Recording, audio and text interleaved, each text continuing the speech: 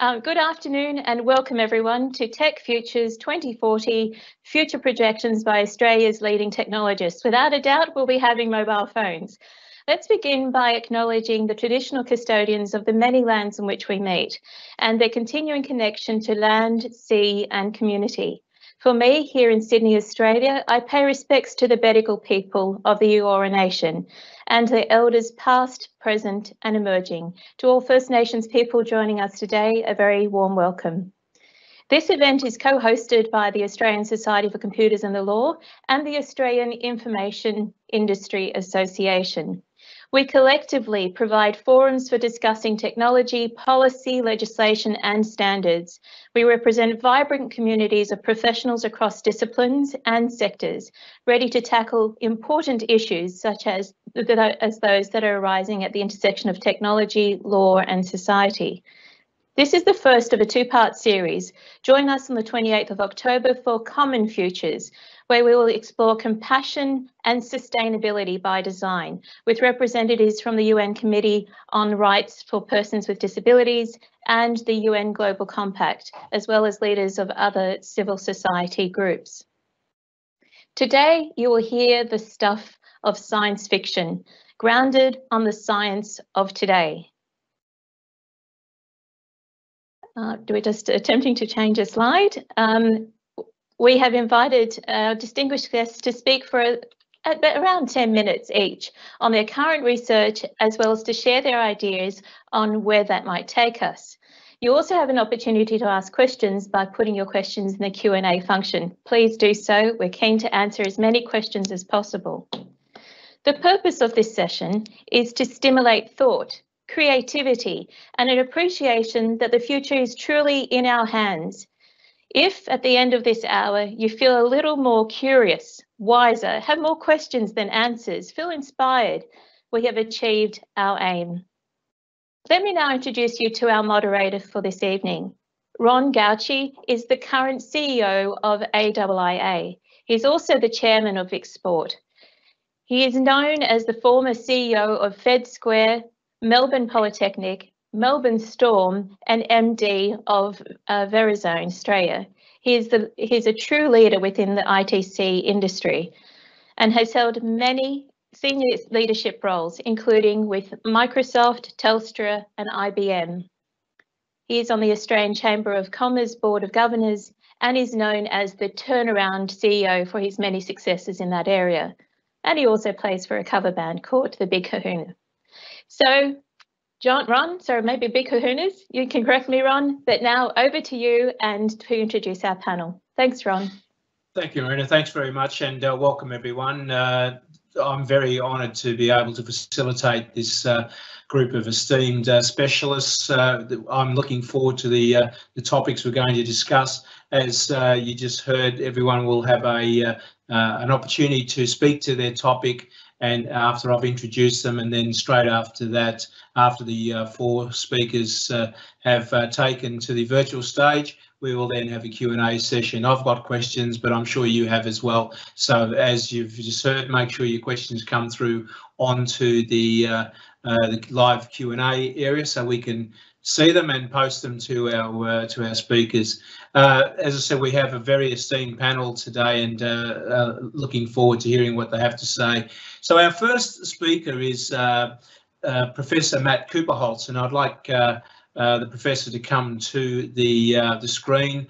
Matt is actually PwC's Chief Data Scientist, is formally trained in actuarial science and computer science.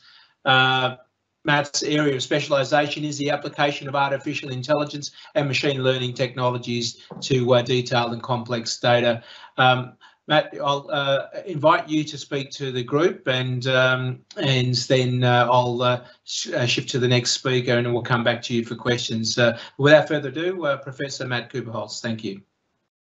Thanks, Ron. Thanks, Marina.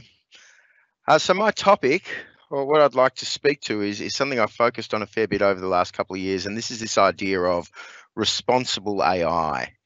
And the role of companies like PwC that traditionally stand for audit and assurance and helping people trust things like financial statements.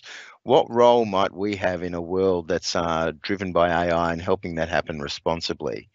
So I'll introduce this idea, speaking on a framework that's not mine. I've borrowed shamelessly from some other futurists when we explore the idea of living in exponential times. Marina, can I ask that you click until the word data is on the screen? Thank you. So the first thing we're seeing here is a formula for exponentiation, which is not all that complicated maths, but something that doesn't come very intuitively to humans. Humans find it very difficult to spot exponential patterns because until the last 100 years or so, nature didn't really support them. Nothing was allowed this runaway idea of doubling and growth. It was always pulled into play by natural forces, and that was because we had things that were being consumed and therefore used up. Now, the technologies we're going to talk about, these exponential technologies, things aren't being consumed. We're sort of letting the powers of our brain play in a space where the inputs are no longer restricted. And I think the other speakers will highlight this with many more tangible examples.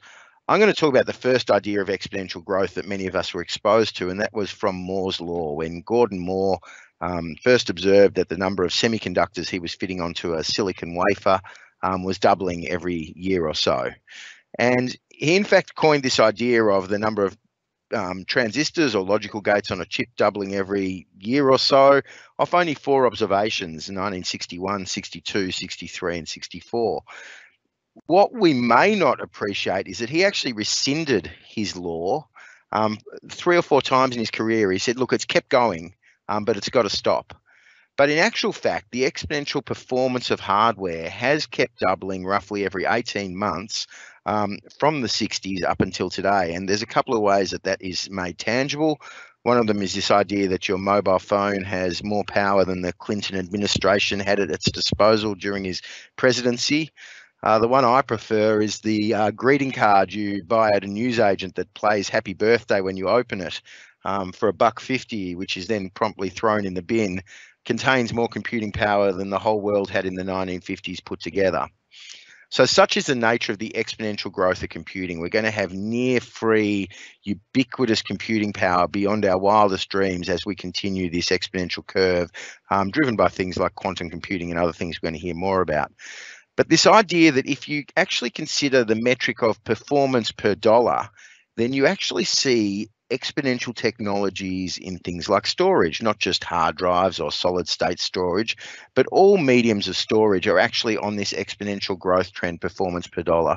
So too communication networks, our ability to move information around is performing exponentially in terms of performance per dollar. Data itself, so-called big data, something which I actually don't believe in. Data has always been growing exponentially in terms of the velocity, the volume of the data, the variety of that data. And it is another exponential technology. If we can go to the next slide. Thanks, Marina. And let's bring it up the whole way until you see the word, until you see artificial intelligence, my favorite. So trust, technologies of trust. Things like distributed ledgers, exponential technologies in their infancy, but a whole new realm of distributed trust solutions based on mathematics and computing power. Automation, whether it's robotic process automation, which itself is just computer scripts, or whether it's intelligent automation, there's also a whole bunch of technologies that are increasing exponentially and very quickly taking us to someplace we've never seen. IoT. Really a whole domain of different technologies. Underpinning a lot of it is things like batteries and memory and miniaturization and sensors, all increasing in terms of performance per dollar. So the number of connected things talking to each other automatically, and this one's $3. It's an internet connected computer, again rivaling the mainframes of the 70s and 80s now just as a disposable connected technology. What does it mean when everything's connected? And AI, which I'll spend a little bit more time on, but the last point, please, Marina, is that all of these exponential technologies are actually supporting and reinforcing each other. So the exponential growth of AI is even more astounding when we realize that the information collected by all of these exponential sensors on the Internet of Things is flowing around through exponential communication networks, and therefore able to be stored on exponential storage technologies, which can be crunched using exponential computing power. So if we turn to the next slide, I want to dive into AI just quickly. This idea that it's going to contribute the amount of the current GDP of India and China put together over the next 10 years will be created through this group of technologies, or as the next point mentions, many of the CEOs we survey, in fact almost 3/4 of them, believe it will substantially change how they'll do their business. But what is it? I like to think of it along a couple of spectrums. If you pull up the next couple of points, please. The idea that to make it attainable, what is intelligence? Let's start with something very narrow, doing something very simple, let's say playing noughts and crosses. We don't think of that as artificially intelligent anymore, but there was a time when the idea of a computer playing a passable game of noughts and crosses was pure fantasy. Of course, we discard that. We realize it's a really small game tree. There's only 65,000 games of noughts and crosses that are possible. But something more complex like chess, or even more complex than that like Go, where we can't just brute force it, we now have computers playing beyond human grandmaster levels, using all kinds of clever heuristics and different forms of adversarial neural networks. So we accept that computers can do narrow things like play a game very, very well. But we're now moving across this spectrum to things like computer vision is exponentially improving with algorithms like you only look once, and with variations on that allows them to recognize faces even with masks on nowadays.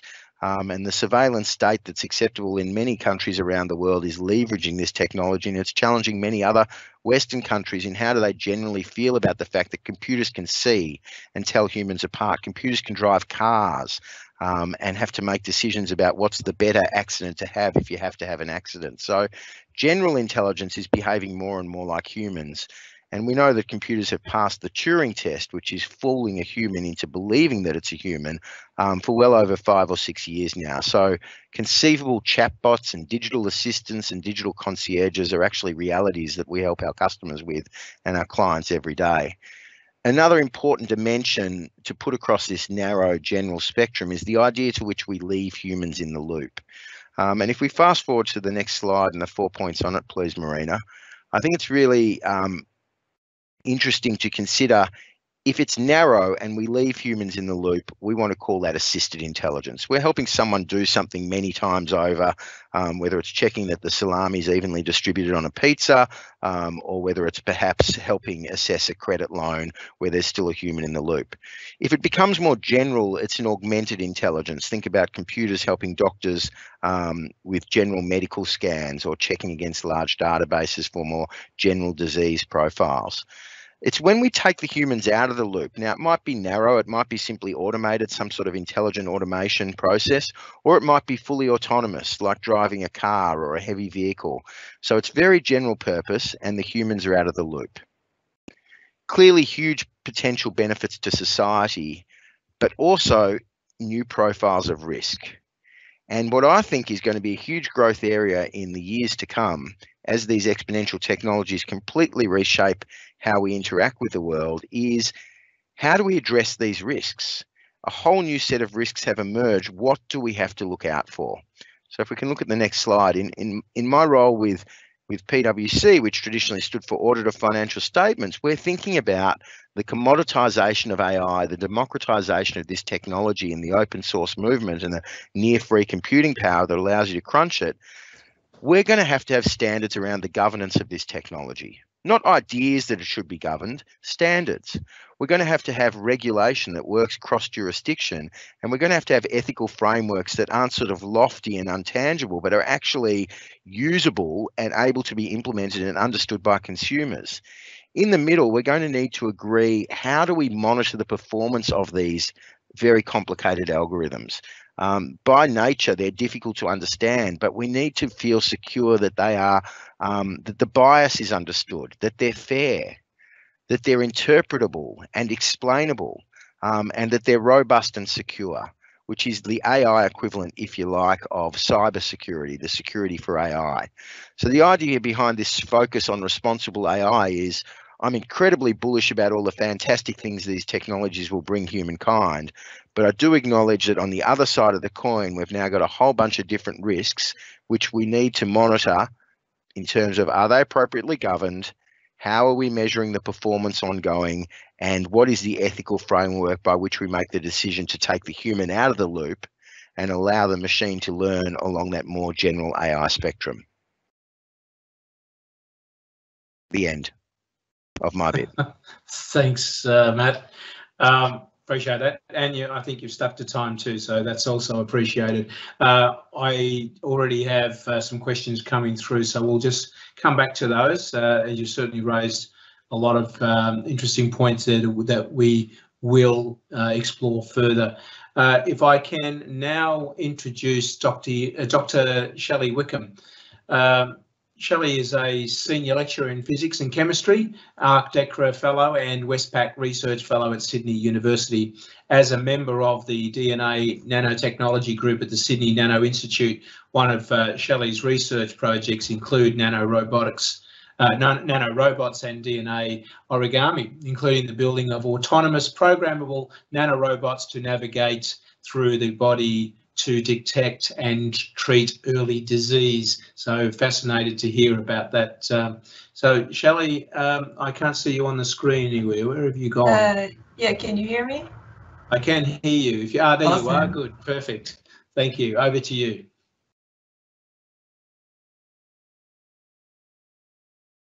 I think you're on mute. Yes, there you go. Thanks for the introduction. So, Marina, could we go to the first slide? Just the first click, though.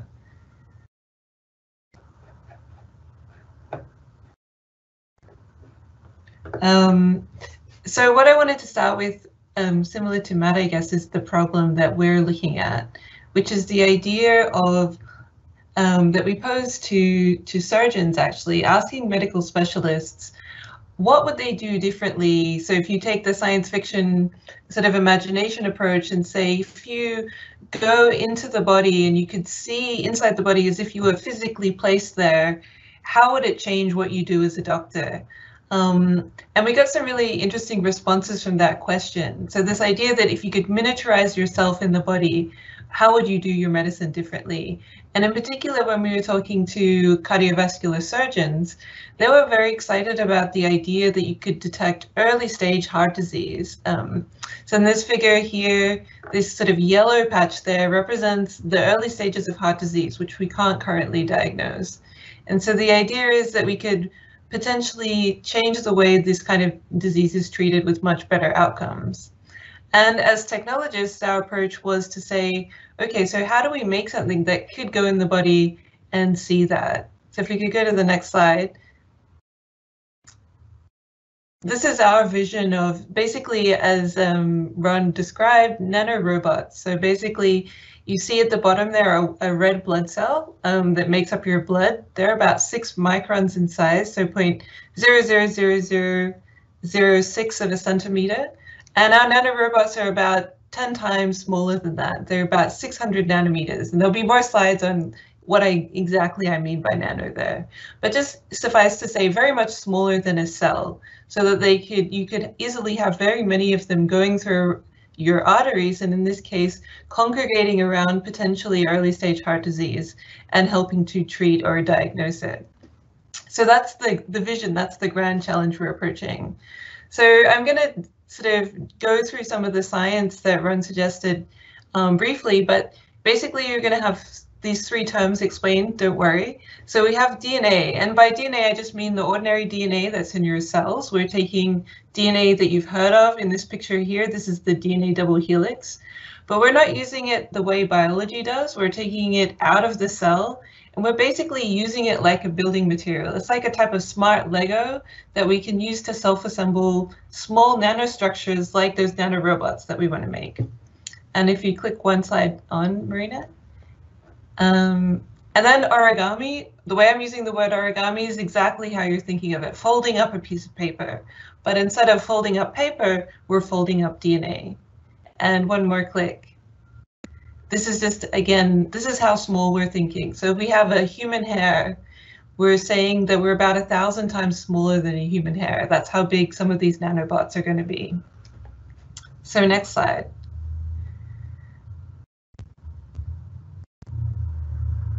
And this is a really fun project to work on because it brings together a really great combination that I love, which is design and creativity with science.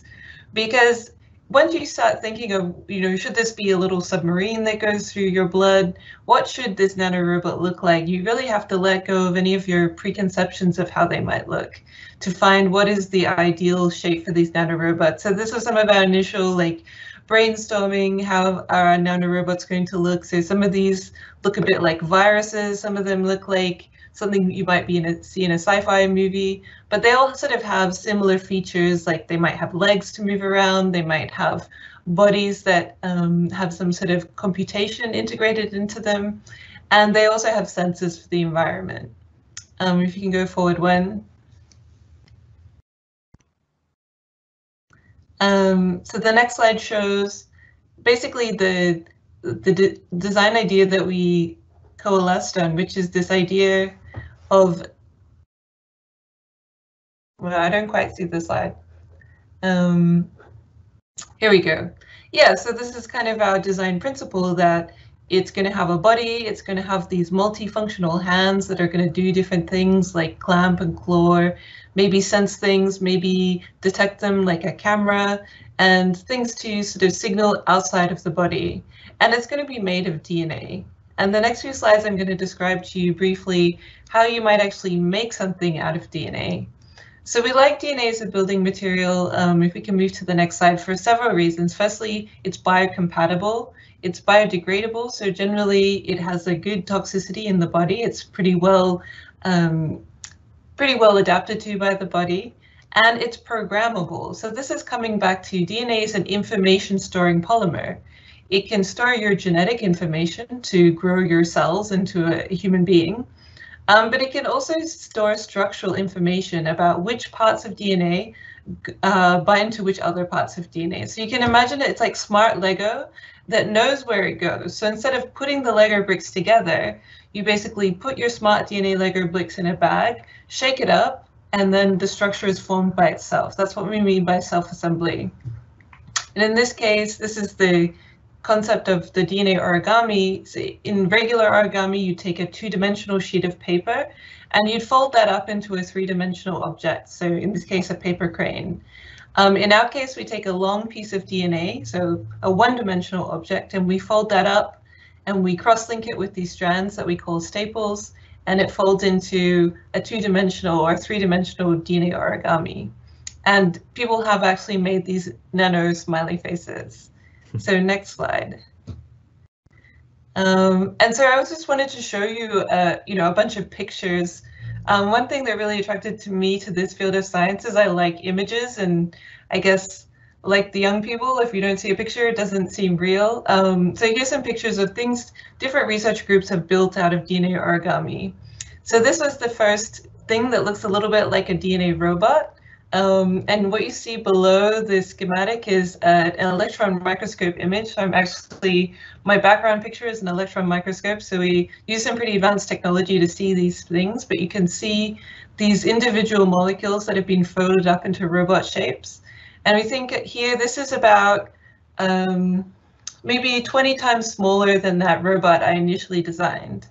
People have also made capsules. So this is a capsule that only opens when it reaches certain cancer cells. And so it delivers drugs selectively to a cancer cell.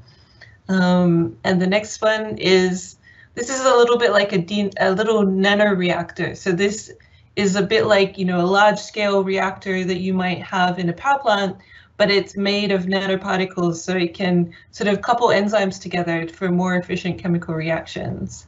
So those are the types of things people have made. And if we go to the next slide, there's a lot of very creative people in this field. So people have made like nano vases. So again, these are like all, 1,000 times smaller than your hair. People have made, this is like a little man, a Coke bottle, a little bunny rabbit. That's a common motif in digital graphics.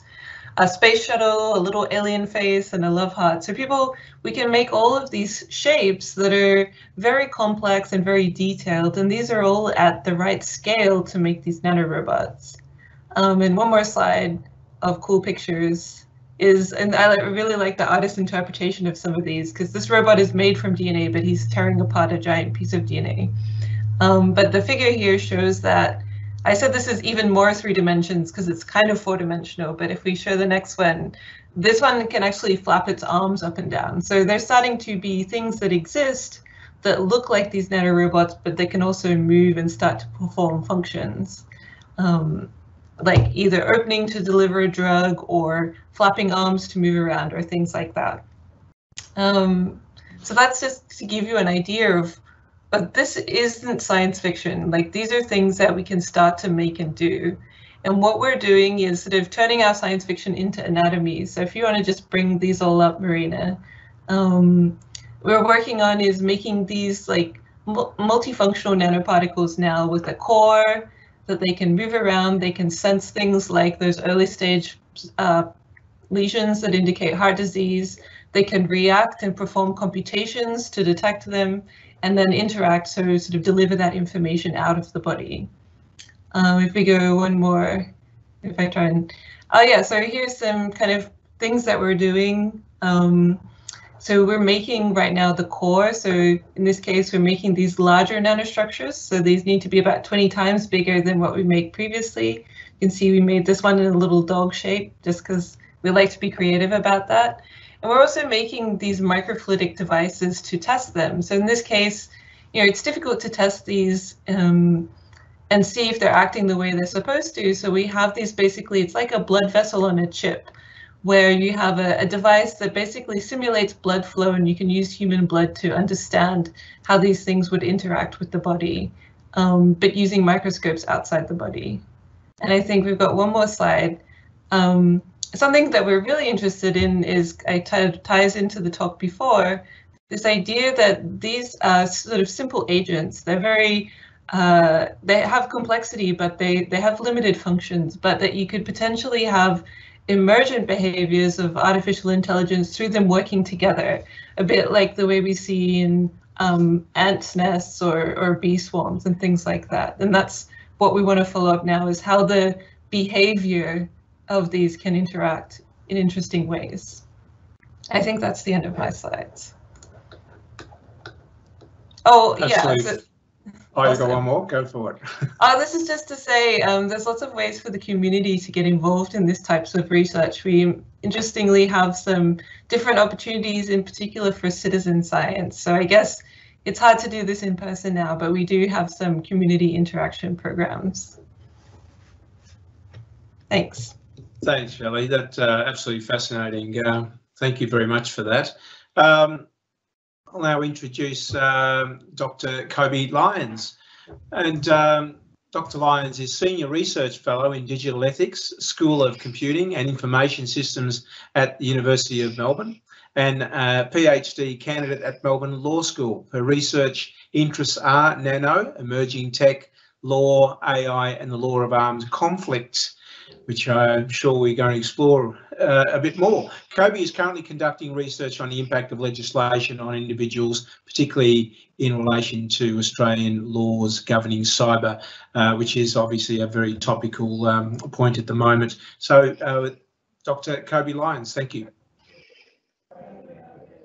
Thanks very much, Ron. Really appreciate the introduction. I'm just so delighted to be giving a presentation where someone has already framed two of the parts of my presentation. It couldn't actually be better. So I want to say thank you for the presentation on AI, and it's so rare for me to be on a panel where someone speaks about nanomaterials, because I am almost inevitably tacked on at the end as the female who talks about nanomaterials. So what I'm going to do differently from the previous two panelists who've talked about the wonders and the magic and the awe and the beauty is I'm going to talk about all the dark, terrible things. And in particular, I'm going to start off with nano because my thesis was actually looking at hostile uses of nano. So if you can imagine what Shelley has just talked about and all these wonderful opportunities that arise from folding nano origami to deliver drugs, or to sense, or as Matt also highlighted, to create sensors or to even make batteries smaller. Nanomaterials have a really wide range of applications. Every single application that you can think of that has a positive or a potential positive impact has also got a potential risk. And this is where I come into the picture. So the research that I was doing in my PhD was looking at the materials that are used. So first of all, I spent a couple of years just getting across what nanomaterials were. So Shelley, you've done a wonderful job in summarising it in a short period of time. And then turning around and thinking about, okay, we have this body of international law that prohibits certain types of behaviours on the battlefield. What's happening now, and what are the next 5 to 10 years going to look like? And I didn't want to write, partially because it wouldn't have been potentially successful, but I didn't want to write a PhD that was science fiction. I didn't want to write something that was entirely hypothetical. And so what I did was I picked 3 specific applications of nanomaterials. But before I explain to you where I ended, I'm going to just go back to the very beginning, because I think a lot of these futuristic talks, we often forget that what we're talking about is, at least in the context of my research, and I suspect most of our research, a lot of it is actually really, really old. And I heard Ramona Caval give a talk on the whispering of bones in 2017. This is at a Wheeler Centre event, where she talked about Skull 5. Some of you may have already heard of Skull 5. So in 2013, Skull 5 was a 1.8 million year old skull, was found in Georgia on the Armenian border. And what was really interesting about Skull 5 was that he was clearly really, really old. His teeth were worn down. He was clearly incapable of caring for himself. And it looked as though someone really carefully nurtured this particular individual and kept them safe. But right next to this skull that had been nurtured and loved was also a pile of stones. And this is taken to be evidence of possibly the oldest battle site, where a big pile of stones that were 1.8 million years old were used to protect this individual who was clearly unable to defend him or herself.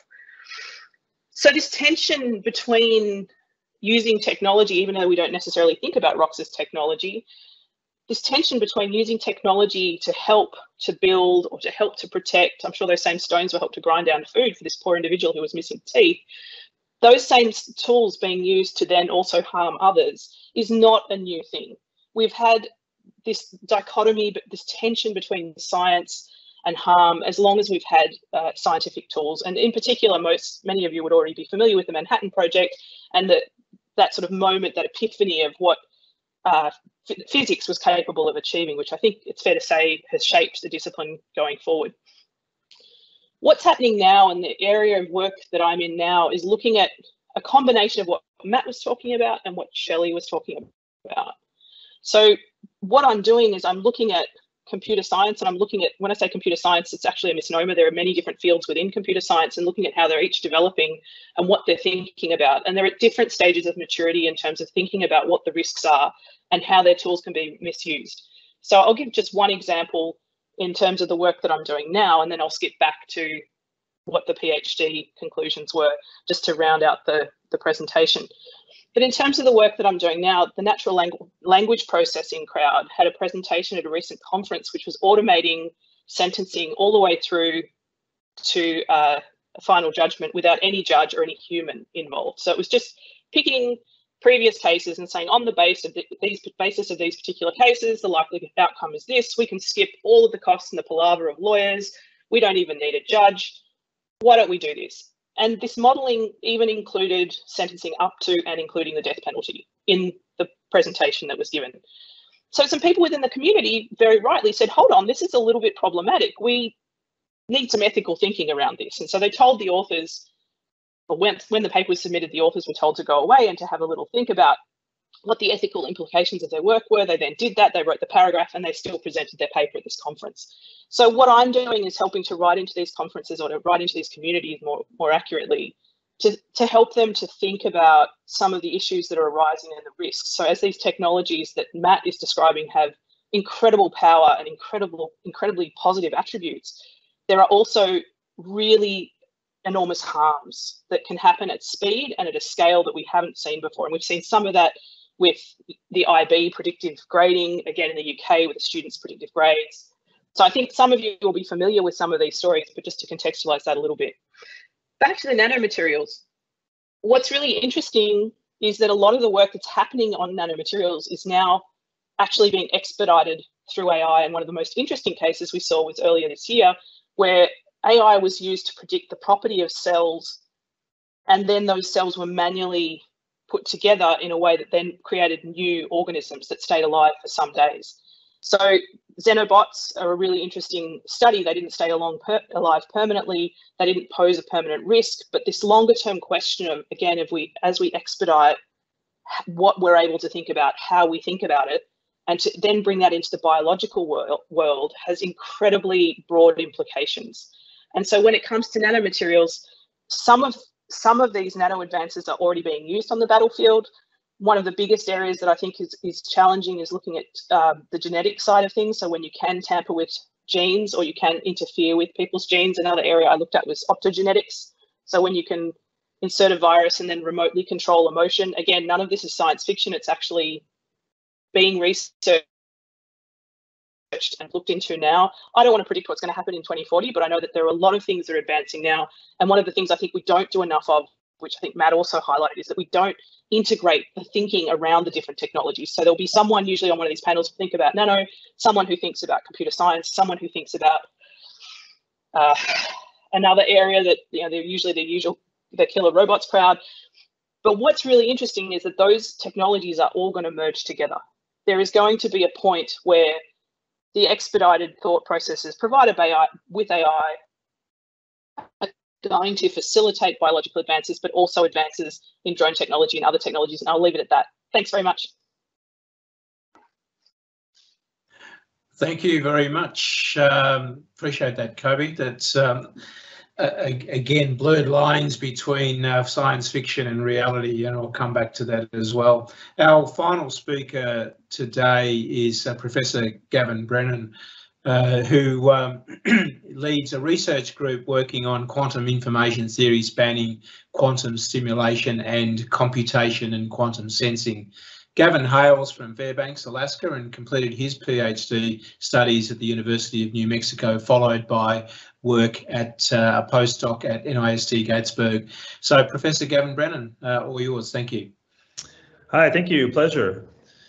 So, yeah, I'm currently at Macquarie University, and I am in this field called quantum information technology. And it's really harkens back to work that started essentially a century ago after the 1918 pandemic, which found that nature has this funny behavior where things that you thought would be certain actually end up being probabilistic. And this upset a lot of the physicists at the time, but that's what nature does, and we've got to deal with it. And what was exciting is through the 40s and 50s and 60s, people realized that they could make use of the effects of this new kind of phenomenon, quantum mechanics, to bring new technologies. And so this brought about things like the transistor, of course, which has been tremendously impactful in modern day computers, as well as even more portable devices and cell phones and so forth. Lasers, which no one imagined the kind of influence those would have in terms of communications and precision manufacturing, and superconductors, which offered a route to have lossless transmission of energy, although we're still searching for a high temperature superconductor that would be cheap enough to deploy over large distances. So these were all fantastic discoveries made in the laboratories, and people didn't really have any clear view of how impactful they would be. But we are actually in the midst of a second quantum revolution now, which we can just for the moment call quantum 2.0. And this is actually harnessing important and new properties of quantum mechanics that previous technologies weren't sophisticated enough to use. And they go under two words, entanglement and superposition. And it has to do with how particles in quantum mechanics behave. They can be in a superposition of different states, which could mean different energy states, different positions, different spins. And entanglement is a kind of correlation between separate quantum particles. And if you use these features, which requires tremendously carefully designed technologies, which only are really available or started to be available in the past 20 years, then you get really fantastic new features. So here on this slide, I've just shown 3 existing products or processes which have been demonstrated just in the past couple of years. Up on the upper right is an actual quantum computing device. This is a superconducting quantum processor from Google. It's using the bristlecone chip, which consists of 72 quantum bits, or known as qubits. And it's a massive thing. You know, this is something that requires lots of coolants, you know, a big warehouse to store the electronics and the cooling equipment, and it's using all superconducting technologies. But it is, you know, one of the first quantum devices to hit our planet. The one on the bottom right is a quantum sensor. This is what's called a gravimeter. It's a device which can sensitively measure gravitational fields, and it was deployed on a ship, and they showed that this device outperformed spring-based gravimeters. And the one on the bottom left is a depiction of an experiment which was successfully performed by the Chinese government to demonstrate secure transmission of information using quantum cryptography. So they shared entanglement between one Chinese city and a satellite, and then a second Chinese city and a satellite. And because of the unique features of quantum entanglements, they were able to establish a shared key between those 2 cities that were separated by about 1,200 kilometers, which would not be breakable by any of today's computers and also would not be breakable by any future quantum computers. Yeah, next slide. So here we are. You know, a lot of this research in quantum is really, you know, like when I started out in PhD studies, you know, it was really quite a rather new area. And, you know, most of the new research was happening at the blackboard or in small laboratories. But the funding has increased tremendously. So just over the past 5 years, we've seen an increase in government funding in Australia at the level of $80 million US to 150 million. You know, there are several countries now that have over $1 billion investment, including India, the EU, the US, and China is leading things with a $10 billion investment in quantum technologies. There's also been a substantial increase in investment from the private sector.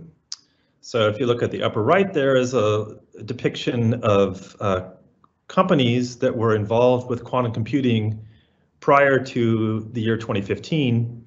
And there are really only a handful of them, including IBM, Google, Microsoft, Toshiba, and Lockheed Martin, and a very, very tiny number of startup companies. And just over the past 5 years, we've seen really an explosion of companies that have come out. You can get an update of the companies that are involved in this worldwide by looking at the website quantumcomputingreport.com. I think there's, last count I remember, there being about 150. So it's still small compared to worldwide technological investment, but it's rapidly growing. And there are some companies here in Australia, including Silicon Quantum Computing, Q-Control, Quintessence, who are working directly in this area. And Australia is actually a great place to start up a quantum technology company. I should say that there's people working in both the hardware and software side. So people actually building devices like miniature quantum computers, and also people working out the software that will run on these future quantum computers. All right, let's go to the next slide. So yeah, I'm going to make some bold predictions about what kinds of technologies coming from quantum science could be on our planet by the year 2040. And the first area is probably the one that gets most people excited and also scared, which is data security. So it was shown by a mathematician named Peter Shor back in 1995 that quantum computers can crack the most common forms of public key cryptography. So we use public key cryptography all the time to have secure transactions. For example, when you buy something over the internet on Amazon, you're frequently using public key cryptography when you send your credit card information. We rely on it because we trust mathematics. We had very good promise that normal computers would have an extremely hard time cracking this kind of cryptography. And what was astounding is that security assumption was based upon what was known about the classical laws of physics. But quantum laws give you some new features, and Peter Shor showed that, in fact, you can take something which becomes exponentially hard to solve on a classical machine. So even it would be hopeless for the bank of the world's best supercomputers to try to crack this crypto, to something which is absolutely achievable. And I know in these talks you're not supposed to present equations and figures, but I did so anyway. On the upper right-hand side, you see a plot of the time it would take, the number of operations to crack a cryptographic code with the digits given by the horizontal axis. And the red curve shows, this is in a log plot. So the red curve is showing that the cost to do this on a classical CPU is growing exponentially with the digits of your public key.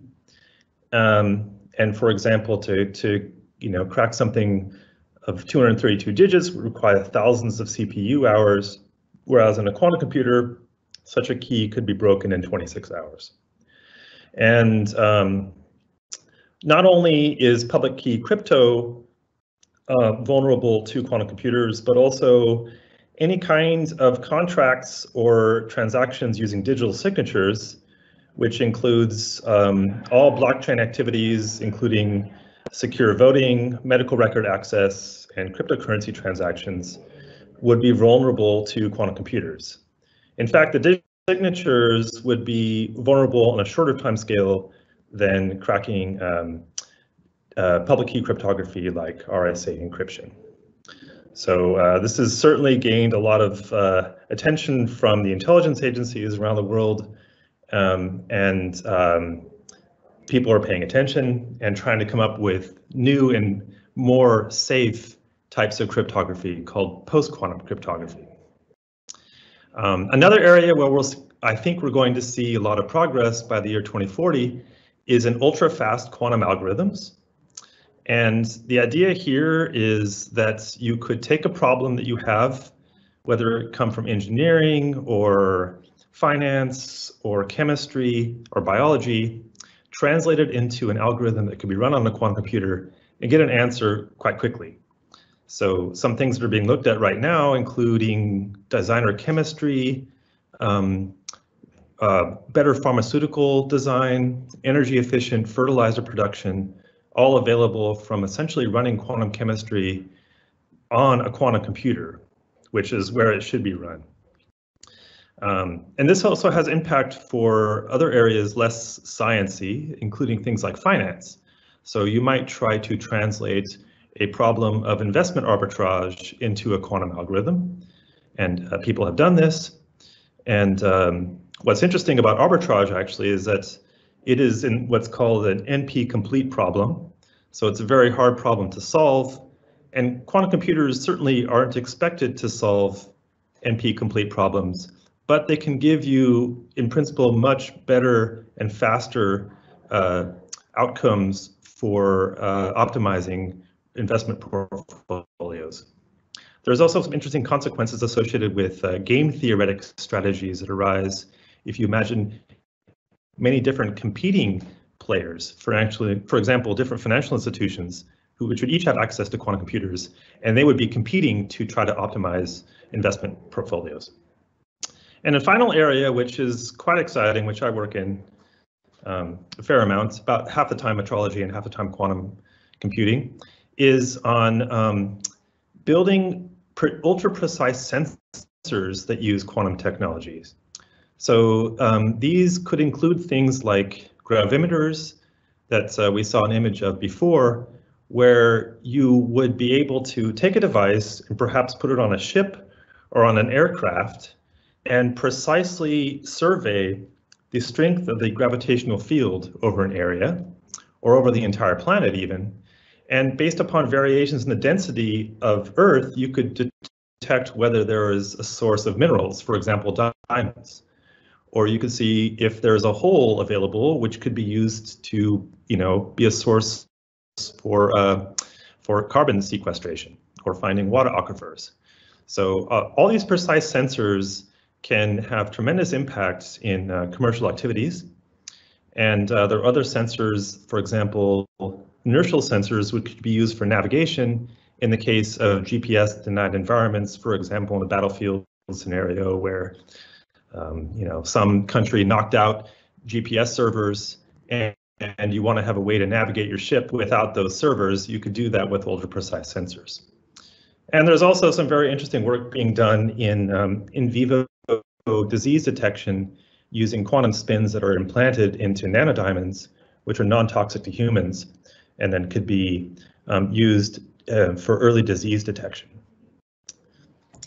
Okay, let's go to the last slide. So because this is put on by the Australian Society for Computers and Law, I did want to highlight some areas that I would really like to discuss more with people who know a lot more about these things, legal matters or government regulations, because it's just a matter of fact that right now, while the environment of quantum technology is very exciting, I love it, that's why I'm in it, it's also, in effect, it's the Wild West. So there aren't a lot of agreed upon regulations for quantum technologies within a country, let alone across countries.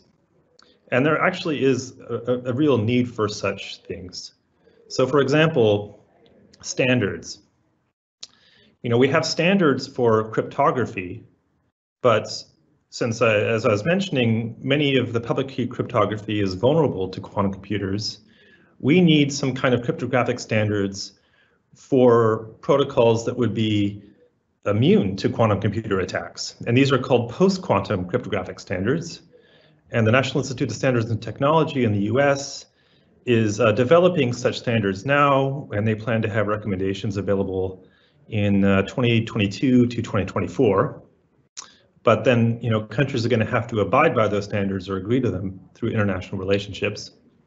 There also should be some standards for hardware components. So if you have, a company, say in Singapore that claims to have produced some device which will send you entangled quantum qubits at some rate, how do you know you can trust that what they wrote is correct? Well, we don't have those standards right now because this is all very new technology, but you want to be able to have some, some faith that what you're being sold is in fact what the sellers claimed it to be. So caveat emptor applies also to quantum technologies. Another area is in having sane import-export controls and visa limits. So this is an issue with really all countries involved in quantum tech, but for example, in Australia, they've already defined quantum cryptography and high-performance quantum computers as controlled technologies in the Defense and Strategic Goods list. There's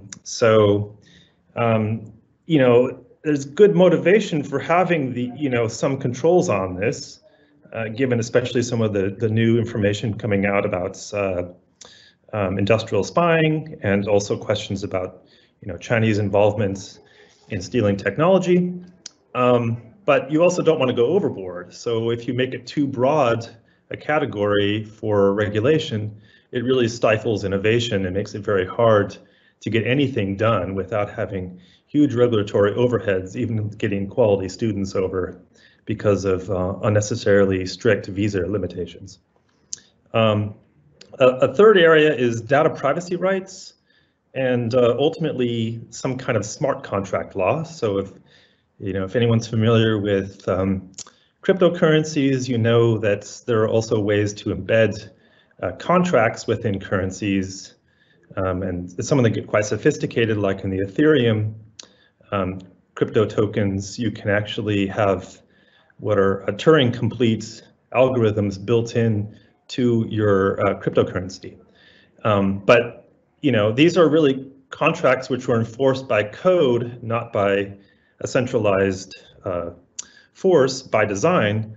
But still, we would want to have at least some sense of how these things could fit into contracts which involve things which maybe you want to have a little bit of ability to monitor, or at least a way to inform users of the potential risks. And I just want to highlight this point that computing power is power, and it does affect people at a very basic level. And we need to take it seriously because it affects people's welfare and their privacy. And I just want to highlight one friendly thing about quantum technologies is that you can also use them to avoid fraud, including things like you could use things like quantum clocks to monitor high-speed trading, which gives you a way to actually improve regulation over financial transactions to make things more secure. So those are just some of the things, and I think there's probably a few people in the audience or on the team here who probably have some good ideas of how one could get started on thinking about implementing these kinds of regulations. Thanks. Thank you, Gavin, appreciate that. Now that leaves me with minus 1 minute to ask the 20 questions that have come through for the audience. I've been given instructions that we can go a little bit over time. I do note though that people are logging off as well if we've gone past the hour. So I'll suggest a couple of things. I will ask a couple of questions, give everyone the opportunity to answer those questions. And what I might suggest, Marina, is that the other questions we have, and there are quite a few in the panel there, we might actually get those printed out and or emailed across and get answers to the people who are asking the questions, and that way we can respond to everyone's queries. So I guess the first question to you all, and we sort of crossed the lines. I said a bit earlier, we blurred the lines between science fiction and reality, and I've asked the question of a previous panel around the reality of Hollywood versus real, and I guess to quote then William Gibson, who said the sci-fi writers, the future is already here, it's just not very evenly distributed. Do you agree with the comments? So I'm going to merge a couple of questions here.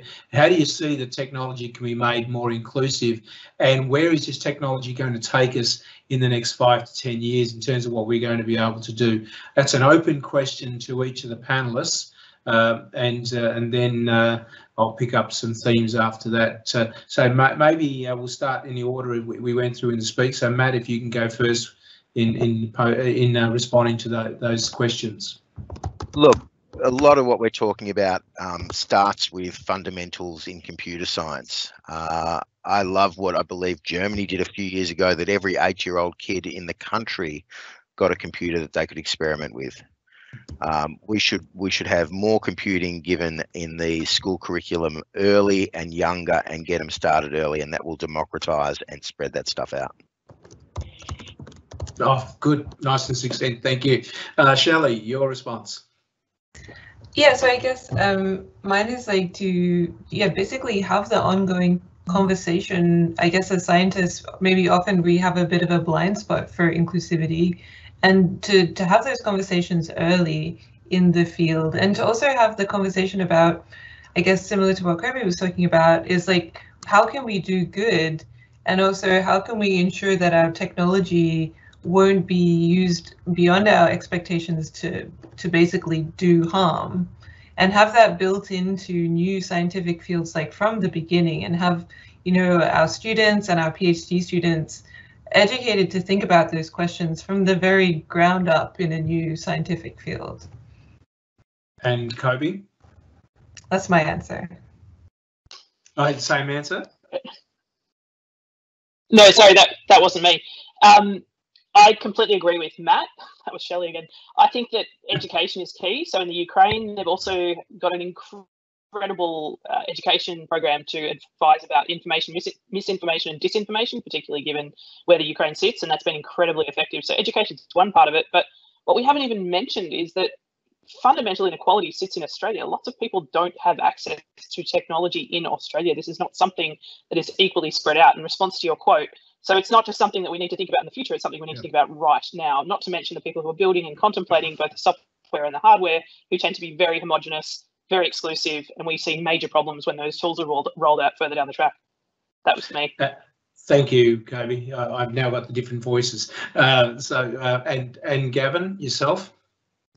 Yeah, actually, you know, one thing that's definitely come into my mind a lot is inequality that will increase likely with access to very powerful technologies like quantum technologies.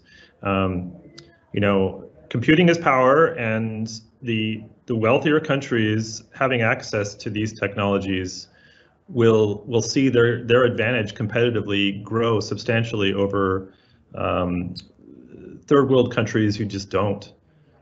So I think we're going to have to think seriously about how we can make this equitable at an international scale. And at a national scale, yeah, I certainly agree with the previous speakers that education is key.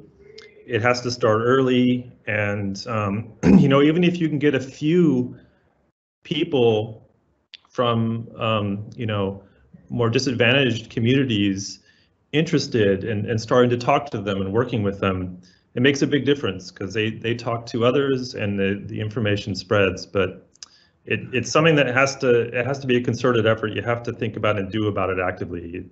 It's not a secondary thing.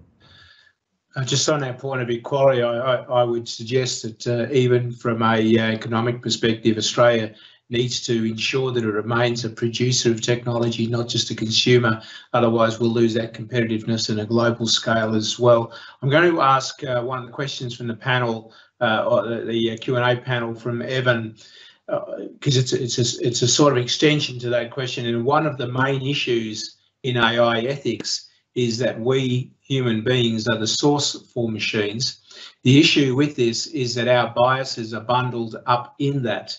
My question, or Evan's question, is how do we and can we disassociate the human from the machine, particularly when discussing black box AI? So back to you, Matt, and I'll go around the table again.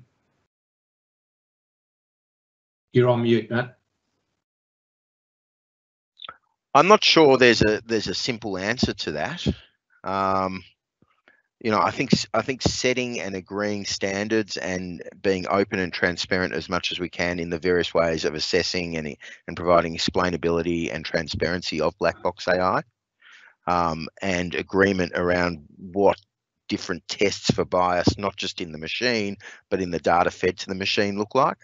So I think agreement and alignment around standards and tools, preferably through something quite open source and freely available, is part of the way there.